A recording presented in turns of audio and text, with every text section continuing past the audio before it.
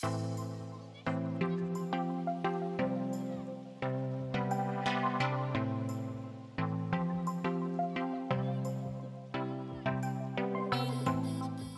up, guys? As you can see behind me, sorry about the glare, it's a little bright, but it's a gorgeous day outside. Unfortunately, the tides aren't really too good, so I'm just going to tie up a fly for you today and teach you about a fly that I use almost throughout the year. It's kind of a variation of a quan, maybe a little bit like a slider, but it's very simple to tie and it's great for redfish and trout as well. So what I'm starting with here is an Umpqua saltwater size 4 hook. And we're just going to go with a little olive thread on there. Build it up. Alright. Next is size large dumbbell eyes. Tied opposite of the hook on the top of the shank. And just kind of go just behind the eye, leave a little bit of space in case you need to put like a weed guard on there or something. And after I set that in the way I want, throw a little UV cure on there, just a thin shell, just kind of to keep it in place, nothing too fancy.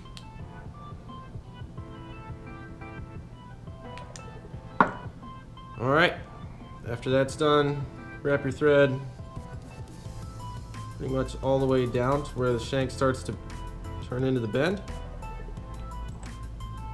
You're going to need a little bit of flash, not much, but just like to take 2 strands, crystal flash, pearl, half them,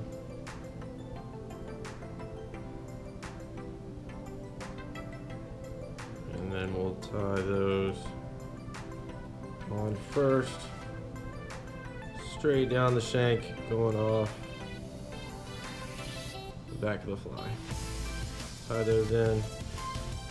It's a little long. I don't like it to go any more than like 1.5 inches, I would say, and snip at an angle. And after we've done that, it's time for our zonker. I use tan or olive, just depends on the water conditions. It's been a little clear later because the weather's a little bit colder, so I'm going to use tan today. If the water's really murky or you've had a lot of rain recently, go with something darker for sure, because you don't want, you just want it to be visible in the water. I know I'm sitting here just opening random drawer after random drawer. It's because I'm not finding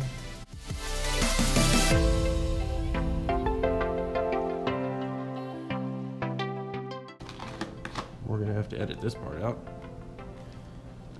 Okay, after some mild searching, we're back. Olive rabbit zonker, tan rabbit zonker. We're going tan today because the water's been a little bit clearer and we can afford to go tan when the weather's a little colder. When the weather's warm, you got some algae blooms in there and stuff like that. The water's dark, tough to see through. Definitely go with a darker color. Alright, just kind of clean off that little end piece. You want to feed the center of it, feed the hook through the center of it. Leave a little bit of a tag end on there. Move it, push it all the way down, set it back in your vise. And this little tag end that you can see right there is going to be a good place for you to seat your thread on it.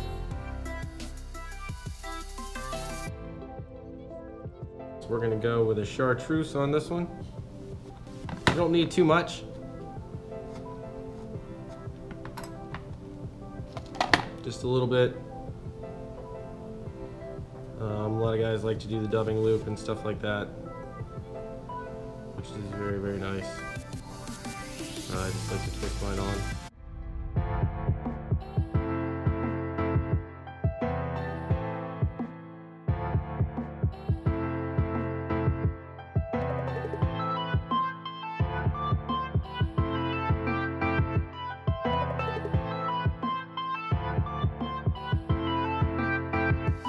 so.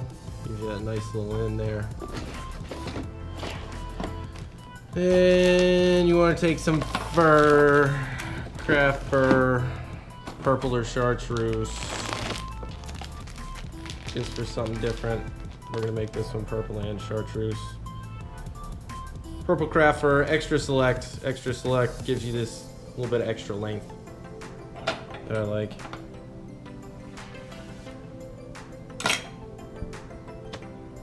Go ahead, remove a section about yay big. And you want to hold it together and then remove the underfur. Just pick that out. The bottom section of it, you can see all this small fur that's coming out.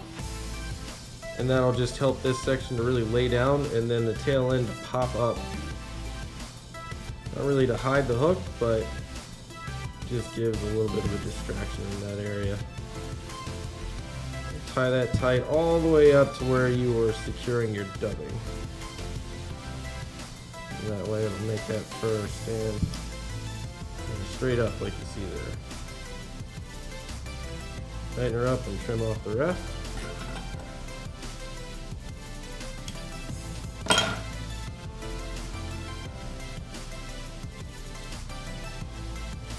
Clean that up a little bit.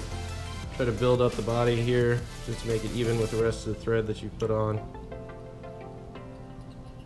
Maybe just a slight taper. And then we'll add in the body. A lot of people like to use EP fiber. I've just been using yarn lately. You can get a ton of it for really cheap. And it's kind of easy to tie on, just with it being wound up, and then once you comb it out, it gives you a pretty nice size body. So 2 little strands at a time.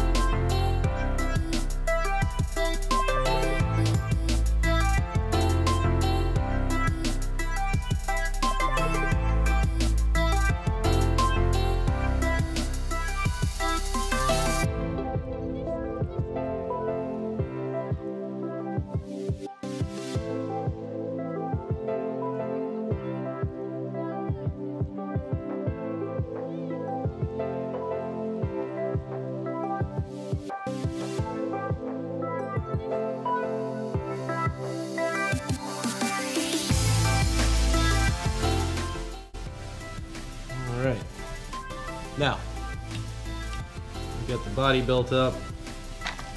I unfortunately only have some 40-pound mono here, which is not what I like to use to build a weed guard. This is a fly you will fish in the weeds, so you need to have a pretty decent one on there. So we're going to do 2-prong instead of just single.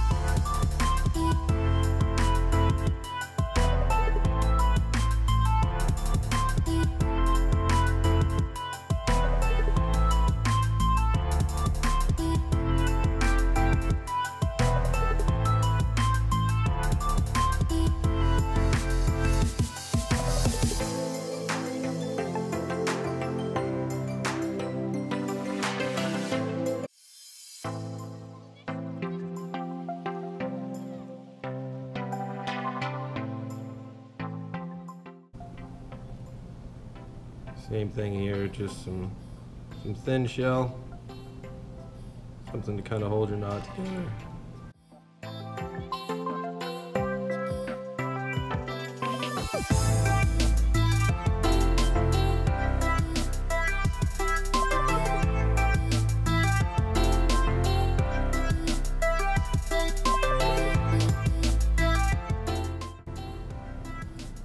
Alright, so once you get to this point, you can see that it is kind of an absolute jumble.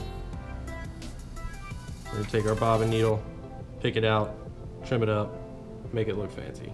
So speed her up for a second and we'll join you when she's cleaned up.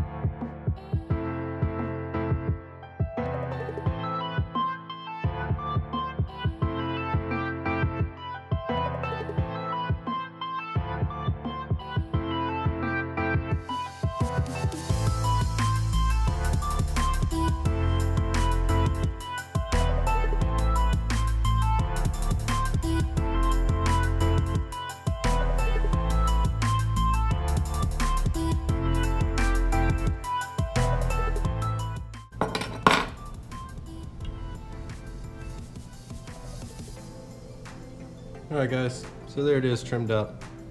Wand fly in purple and chartreuse. Little flash. The tan rabbit zonker. Purple extra select craft fur. The chartreuse dubbing, and then the yarn body. You can see how much it builds up after you comb it out a little bit. It's nice and thick. Lead eyes will help this drop. Give it a lot of movement in the water. So pretty much good year-round fly. Hope you guys enjoyed, and tight lines.